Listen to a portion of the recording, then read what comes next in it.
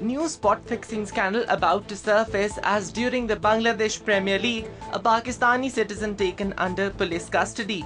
The individual has contacts with cricketer Nasir Jamshed and Rana Naveedul Hassan, claims by an international daily. Notification released to dissolve all outstanding cases against Baloch leaders. Document sent to IG and Commissioner Balochistan.